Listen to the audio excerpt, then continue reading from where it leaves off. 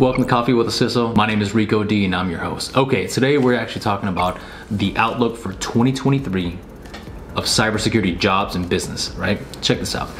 So a lot of organizations, unfortunately, are laying off a lot of people, you know, whether it's brokerages, whether it's financial firms, or whatever the case may be. But what I'm noticing is that even though these jobs are being moved aside and outsourced and whatnot, they're actually reallocating the funds for more cybersecurity jobs. I believe there's about 10,000 jobs that are unfilled right now in cybersecurity across the United States. That's huge. That's dramatically huge. That means you have an opportunity to get in cybersecurity or to get in a different field in cybersecurity. As a cybersecurity generalist and a practitioner myself, I've learned that in every domain, every 19 domains I actually go upon, is I actually spend some time in there and actually understand these so I can play in multiple fields. So if I want to be a CISO for a duration of a time, and then at the same time I want to do IR or forensics or cyber resilience, you got to master those skill sets and actually intertwine them so you can be more of a capable candidate.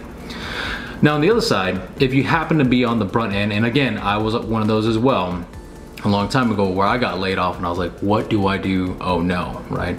What I actually started doing is I actually started offering my service, my skill set as a service, saying, hey, back then it was like 60 bucks an hour, right? Now it's like, hey, $200, $700 an hour, and here's a specific type of things I can do. So just because you find yourself in a dynamic of being laid off, or maybe even your hours cut down, you can use your skill sets to find a different job, work two jobs at one time, but at the same aspect, respect your first job, respect the primary job, and also ensure you're respecting the policies of, you know, moonlighting and whatnot.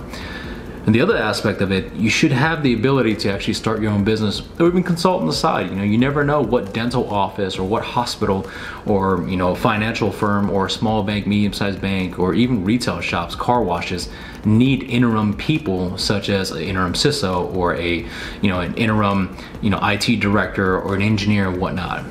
At the end of the day, there is work that needs to be done and you can do it. I hope this helps. Rock and roll, guys. Enjoy.